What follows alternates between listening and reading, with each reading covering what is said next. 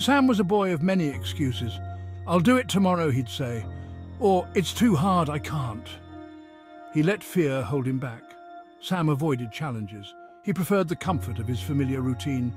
This made Sam feel safe, but also stuck. One day, Sam's teacher announced a talent show. Sam loved magic, but the thought of performing terrified him. "What if I mess up?" he thought, already crafting his excuse. His fear felt like a wall, insurmountable and cold. He decided to stick to what he knew best, doing nothing at all.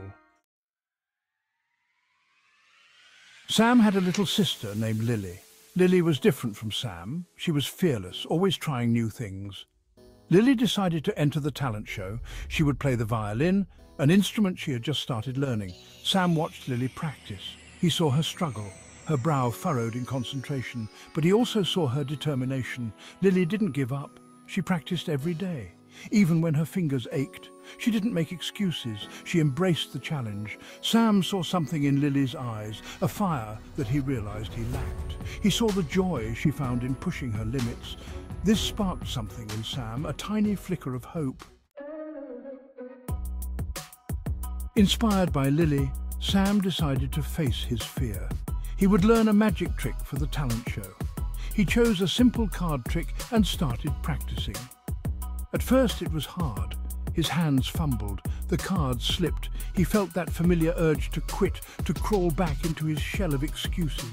But Sam remembered Lily's determination. He pushed himself, practicing every day. He asked for help when he needed it. He learned to laugh at his mistakes. Slowly, the trick began to take shape. His hands grew steadier. He started to believe in himself. The day of the talent show arrived. Sam was nervous, his heart pounding like a drum. But he had faced his fear, and that gave him a quiet confidence he had never felt before. He watched Lily perform first. She played beautifully, her initial nervousness transforming into a bright smile. Her courage fueled his own. When it was Sam's turn, he walked onto the stage. The lights felt hot on his face. He took a deep breath and began.